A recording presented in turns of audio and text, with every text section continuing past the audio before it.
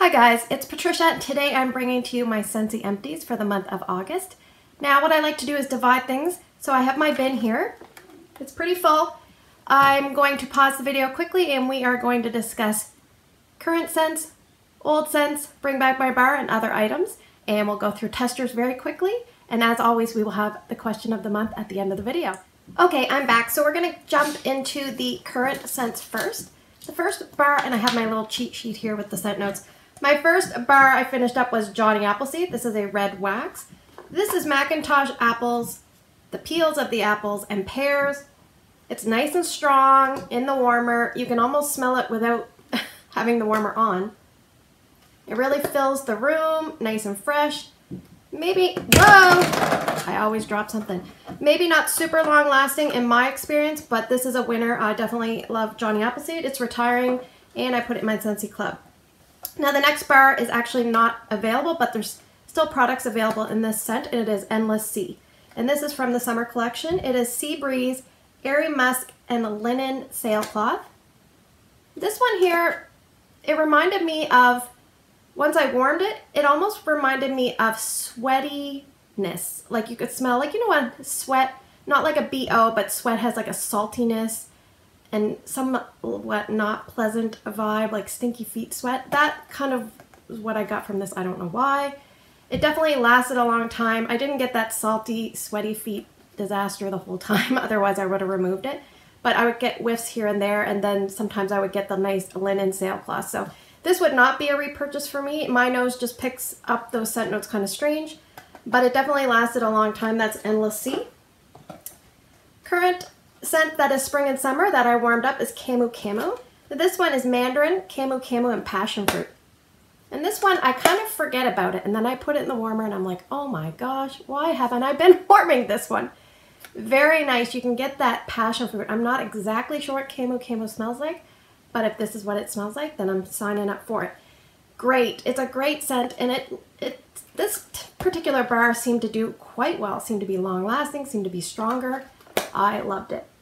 It's not something I would stock up on. I may pick up one more bar, but I have so much wax, I'm trying to be responsible and not do that. One of the new releases I finished up was Tropic Tango.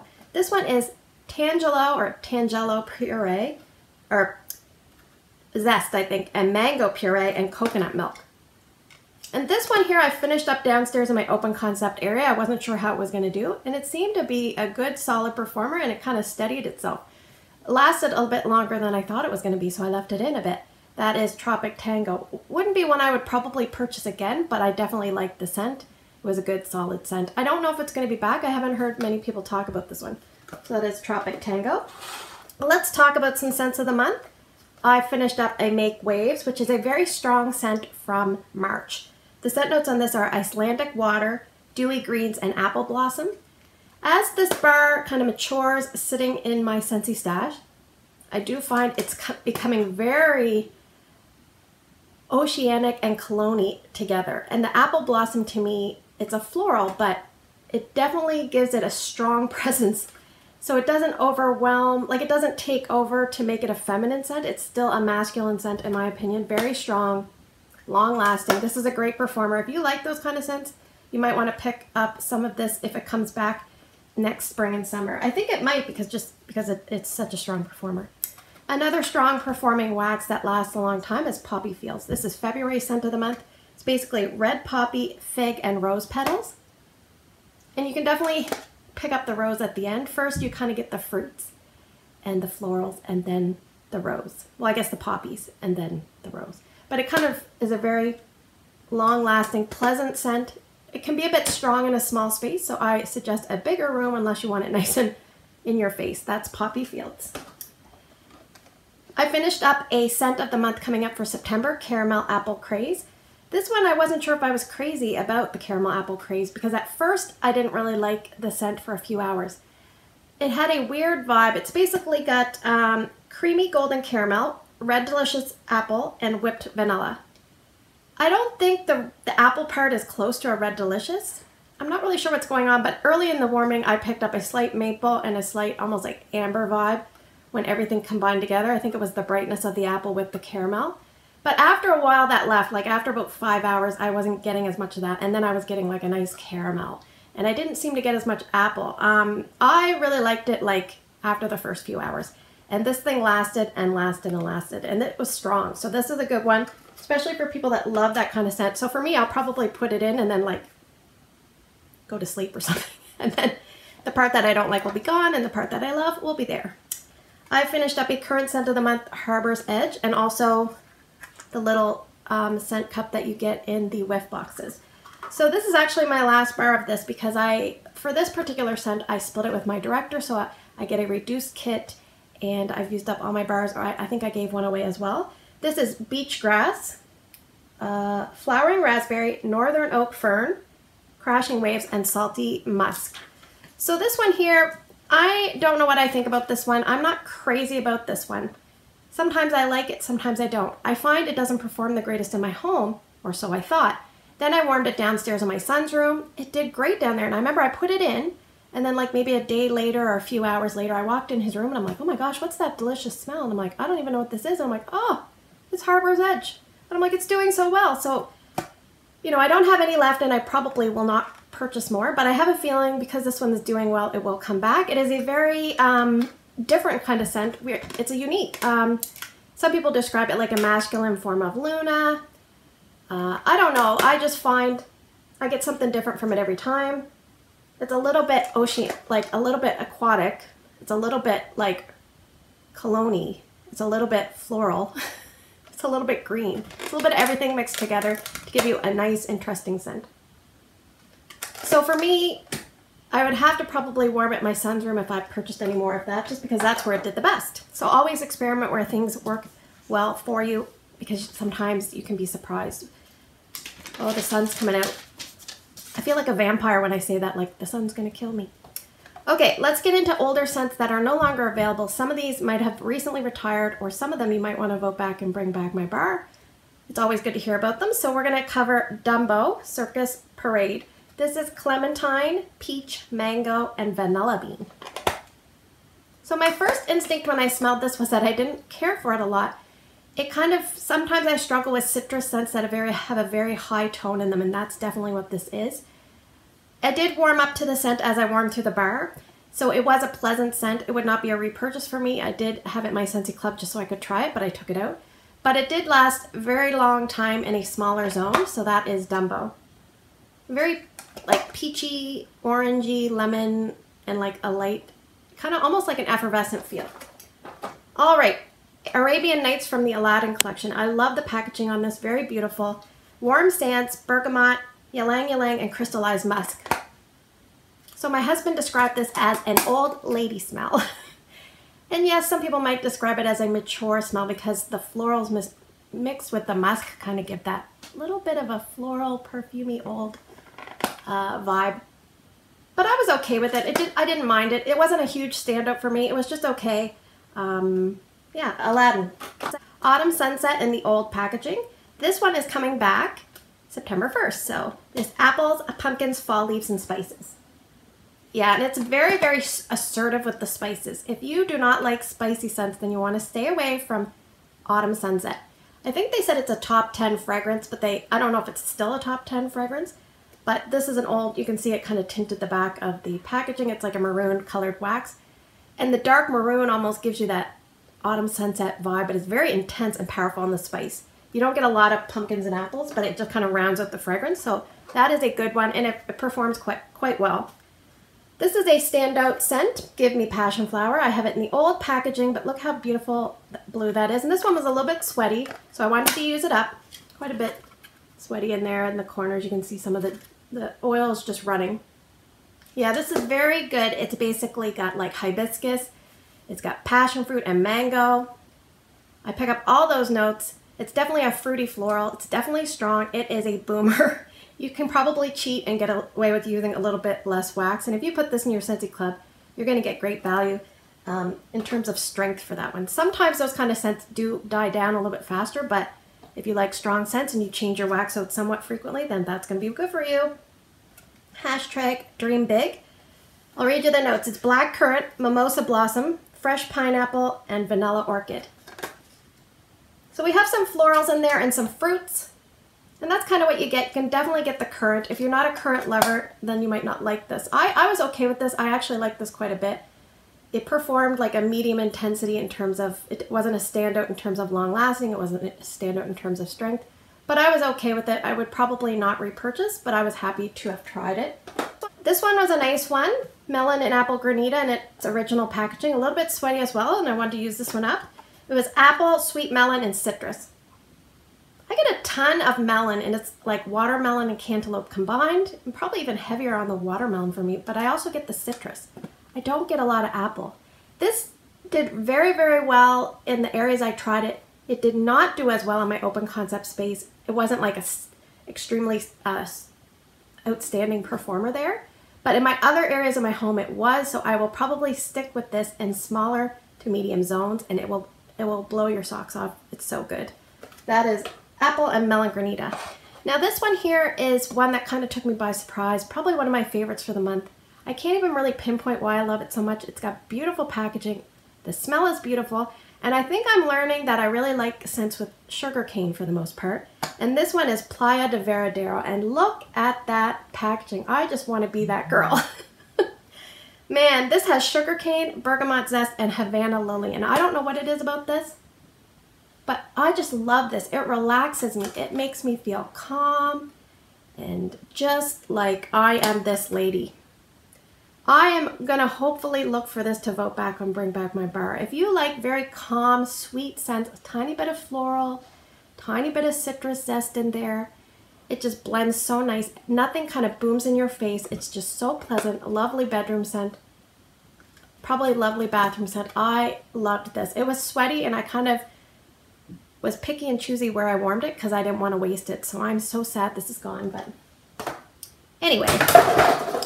Oops. Get a little bar tumble over there. Okay, let's move on to the Bring Back My Bar. I'm going to try to go through these quickly because some of them are pretty current and you might have heard me talk about them. Root beer barrel, not in my scent wheelhouse, but basically root beer. Root beer done right. I definitely like it a lot more than I thought I would, and it's a strong performer, very strong scent. I don't know if I want my house to smell like root beer, but if you do and you pick this up, then you're probably going to be happy with that one. Okay, this next one I picked up, I kind of traded with someone. There's only 2 cubes left when I got this, so it's kind of, you know, what, it didn't take me a lot to empty this. But I wanted to try it. You guys know how I love to try scents I haven't tried. So this is a Bring Back My Bar, and I don't know if you can see that, Bananarama. So there was 2 cubes in here. The scent notes on those are sweet, golden, ripe bananas. So I was thinking it was going to be a great, you know, banana scent. And I was very disappointed in this. I don't know if it was the way it was stored, how old it was. I had it here in my bedroom, which most things perform very well in here. This, I had a very weak throw from. So if you've tried Bananarama and you had a different experience, please let me know down in the comments below, because I don't know, I just wanted to try it. A lot of banana scents are kind of candy and artificial, and I can't even give you feedback how that was because I didn't get a good assessment of it. This one is a standout for me. I really like it. It's from this Bring Back My Bar, but this is an older Bring Back My Bar from 2016. It's spiced grapefruit. This one here is very, very good. It's mandarin, bergamot, citrus, which is kind of the grapefruit part. It's got cardamom, what else is it? Allspice, and nutmeg. And I could smell this all friggin' day. It's so nice. It's very fall-like, but you could use it in other times of year. I think you could use this any time of year. And in fact, I'm one of those people, I always say, warm what you want, when you want. Who cares? If you're a seasonal melter, great. If you're not, if you're a mood melter, great. Use what you want, and don't let people make you feel bad for warming what you want to warm. Anyway, that is spiced grapefruit. If you're a spiced grapefruit fan, so am I. Okay, this one here I finished up, and I actually liked it more as I warmed it. It's winter candy apple. This one is tart green apples and sweet candy. I warmed this, did I warm this in my big area? And I really fell in love with it down there, so I kind of wish I had more, but you know how it is. You kind of have to make decisions if you're going to repurchase or put in your Scentsy Club, and I did not do either with these. Yeah, it's pretty strong candy presence and almost like a sour green apple, but works really nice together. And down in my open concept layout, I didn't pick up that like shampoo body care vibe that I picked up the other areas I warmed it in, so I think that's why I liked it so much. Yeah, I kind of wish I had another bar of that, but c'est la vie. Okay, this is older packaging. This is Flirtatious. It's another green apple scent. It has grapefruit and it has white amber. And this is a very, almost like a, I don't want to say soapy, I don't want to say perfumey, like a body care fruit smell. Yeah, I actually liked it more before. I warmed through this bar and I have it in my Scentsy Club and I will remove it. Just, I like it, I don't love it. I need to make some smart decisions, but it's probably a medium intensity, maybe even lower than that. But it does last a fairly long time at a lower level, so that is Flirtatious. Puts me in a good mood though. It's not a bad scent, it's a good scent. I have to make some tough decisions. Okay, quickly we're gonna go through the scents that I finished in tester that I did not talk about. White Tea and Cactus. It is retiring. It's basically like green notes with florals. It almost has a sour vinegar tone to my nose, which that's the only reason I don't like that scent. I'm okay with not getting more of it, but if you like that scent, you better pick more up. Two Harbors. I'm going to put the scent notes below. I don't really remember this one very well. I think it has like some citrus and almost like a musky vibe. Yeah, that's not a standout for me. Flower Child has like red berry, sandalwood, and something else. It reminds me a little bit of Pink Tulips. It's a bit on the weaker side, but that is a nice scent. Lucky in Love will be leaving us in wax form the end of August, so if you're depending on when you're watching this video, it will still be there in body care. It's basically a lot of fruits. It's like cherries and I can't remember them all. It's very close to, I don't even know it has cherries, but it smells like apricots or something. Anyway, it's very close to Victoria's Secret's Love Spell. So I'm just wondering if that one, the sales have dipped over time because it's been around a long time. Painted Leaves is a scent that is not returning this year. It was available the last two fall winter catalogs. A lot of treat notes, I'll put them down below. It's like golden woods and red maple, things like that. Oh, I love this scent. It's a strong performer in my open layout. It's nice and fresh. Of everything different than you expect fall to be. This is fresh, clean, vibrant, no spice, outdoorsy, fresh. Love it. Davenport. This is the one I think I couldn't smell very well. Yeah, it smells like wax. Definitely not, I can't tell you anything about it because I can't smell anything about it. Everything nice. It basically has a lot of caramel and like a little bit of, almost like a zucchini bread kind of smell. Or like a pumpkin bread. That kind of vibe. Bakery plus caramel plus like a little bit of spice. Mountain Sky. This one here was very outdoorsy, fresh with cologne. Yeah, I like that one. Heartbreaker. There's another Heartbreaker. There's so many Heartbreaker songs. Pat Benatar. Someone told me about the Pat Benatar one. I freaking love Pat Benatar. I forgot about her. You know, Love is a Battlefield, Pat Benatar. Anyway, Heartbreaker. This one here, it was a male cologne type scent that I really enjoyed. Yeah, I really like that one. It would probably be like, if you tried it, it would be hit or miss whether you'd like it or not, but I personally like that one. I'll put the scent notes below. Lemon Thyme Berry has a big fan following. That one retired last year and it never came back. It's basically like lemon, strawberry, and thyme, like a little bit of herbal greenness going in. Very nice. Pumpkin Cinnamon Swirl, one of my favorites. I have this stockpiled quite a bit. We just covered this one in Tester Tuesday. It's great. I love it. It's basically got some spice. It reminds me of a Cinnabon with pumpkin. Or it reminds me also a little bit of apple butter frosting with pumpkin. And Adored was basically like cherries, plum, and sandalwood. I found it a strange combination. Not a very strong performer. And just a little bit weird. So that is Adored. So that's the testers. We're going to move on to other items. My foot's falling asleep. Just to show you, I went through 3 bulbs this month. Things all run out at the same time. I used up, in washer whiffs, I used up White Tea and Cactus, which we talked about. Not a favorite of mine. It was okay. This is a favorite of mine. Aloe Water and Cucumber in the laundry is great. So I used up the washer whiffs, which you've probably heard consultants or myself talk about before. They're like little crystals that are used to scent your laundry. It's not intended to clean your clothes.